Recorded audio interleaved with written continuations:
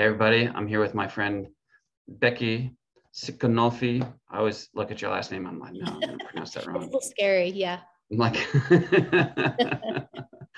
so for me right now, I've got some goals to hit 158 to start doing some cycling again. I have a very clear vision of it, and as I've been holding on this clear vision, some ideas have come into it, including working with you. And so as a coach, sometimes we make the mistakes of not having other people coach us and help us, which I'm massively guilty of. And I know a lot of coaches, but I chose you to kind of help me. Both you're in a unique position where you're very intuitive, very good with muscle testing, all the emotional stuff, also super smart on the diet and working out and everything. And so we've been working together today and yesterday on some emotional triggers for me for stress, which I think were very accurate and helped me get a little, I kind of knew they were there, but some of the language you gave me was very helpful for me to kind of, okay, that's what I need to deal with. And so I feel I have a little more clarity on some of that. So we're going to kind of do this project together. I'm decided to have you as my coach to do this, and we're going to kind of videotape a bit of it. And I also want kind of people to know a little bit about, because you specialize. I work with sometimes with clients around weight, but I don't specialize it. It's not something I want to specialize it. Right. But that is kind of your niche. What is your typical client, and what are your unique skill sets and things you bring to the table if someone's kind of stuck in their fat loss journey? Sure. So my ideal client is typically somebody that they've tried the calories in, calories out. They've tried the specialized diets, the elimination diets, the hormone therapies, the whatever, and it doesn't work. And technically it should on paper, but it doesn't work for them. So what I'm really good at is digging deeper and figuring out what the root issue is, whether it's, a digestive problem, a hormonal imbalance that we can solve simply with food, or if it's an emotional type of program that they, installed at a very young age, or a traumatic experience, something like that. I get to the root of whatever that is and kind of help them rewrite their programming so that they can move forward and they can express themselves genetically like they're supposed to. I mean, genetic tests are great, but they're not the end all be all. Genetic tests are the blueprint, but it doesn't mean you have to follow it. You could rip a blueprint at every time, at any time. So I find that works really well with people because I kind of meet them where they're at and factor in everything. They had a car accident when they were 7. They had a traumatic experience with cliff diving at 11, and that can affect the amygdala and other parts of the brain and also change the relationship with food. So I'm looking at everything. So as far as unique skill sets, so I have a degree from Messiah College. I'm actively attending the Kalish School of Functional Medicine.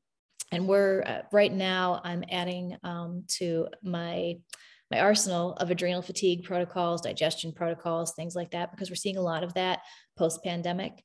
That's huge. Everyone's having gut problems. Nobody has energy or motivation to do anything.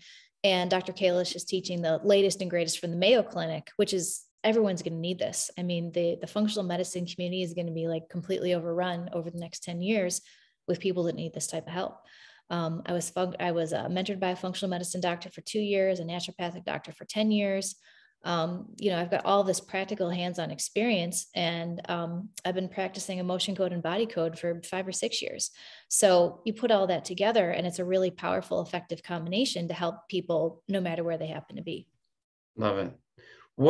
Tell me a cool story of success with one of your clients. Cool, I always love this. Yeah, cool story. That sounds good, but what's the actual benefit? What are we doing? What are we seeing here? Tell me that. So I'm gonna have to take a drink of water before I tell you this one. Okay, so cool story. This is recent. So I've been doing this for 17 years, but this one is probably one of my favorites. So this lady is a very high functioning CEO. She, built herself from, like a low level employee all the way up to now she's almost an owner of a company. She's making boku bucks, whatever. So she develops what the doctors can't figure out or pinpoint as either type 1 or type 2 diabetes. So they start calling it type 1.5 diabetes. They don't know what it is. They don't know where it came from. They can't get it under control. So she's on metformin, but she's also taking insulin, which is a really bizarre, strange, type of situation. So she was referred to me because none of the doctors could help her. She was really tired of getting kicked around and just continuing to get worse and worse and losing more weight, and all these issues. And she was terrified. So we started working together, and I said, okay, this is not a diet problem. And she was like, baffled. She's like, well, you're a nutritionist. I thought everything was diet. And I said, no. We need to talk about when this started, things from your past, and so on. I said, when did this first start? And she said, this first started 3 months into the pandemic. And it felt like I had no emotional bandwidth left to give. And that's when this all started. I said, okay, so that was your trigger. That wasn't the cause. That was your trigger. So we worked backwards, and we found some pretty traumatic instances of abuse in her childhood. She was aware it wasn't a repressed memory, but then also some compensating behaviors that she had created as a result of the abuse to work hard, people please, become a mental titan. I mean, you would never know this woman had gone through anything. So we went back through and we helped her rewrite the mental programs, the emotional programs, and so on. And her doctors slowly started to notice an improvement. And the one doctor said, I don't know what you're doing. And frankly, I don't care, but you need to keep doing it because we're taking you off insulin. And in 6 months, you're going to be off metformin completely. We can't explain it, but whatever it is, keep doing it. And the lady was like, well, you're not going to explain it if I try to tell you anyway, but the point is that it's working, So that's probably one of my favorite success stories because it was a medical mystery to begin with. And all we had to do was deal with the emotional, underlying causes, just using emotion code, body code. And I have a certification in trauma from a local church as well. So we just kind of used, all of those steps, and we got her to restore. There's so many people out there who've been told just calories in, calories out. Maybe you're just lazy. I'm like, yeah. Whoever says that, I'm like, have you ever worked with very many people, or do you just ignore the people you can't help? Yeah. I mean, I'm just baffled that people still spout that as if weight loss is just a simple formula instead of a holistic approach for people. I just like. Oh, I agree. I mean, people argue until they're blue in the face about the law of thermodynamics and, it's only calories in, calories out. You just have to push them longer on a low calorie diet. And the fact of the matter is that would work great when you're 20 years old and your life stressors are, probably about here-ish. But by the time you're 40, 50, 60, whatever, I mean, you're at a complete emotional max capacity. You've gone through various life experiences. Your nervous system is frazzled. It's, you've gone through multiple diets. You probably have metabolic adaptation. It's just not going to work. Not the way that it used to. So people just put shame on you, and then you figure, oh, well.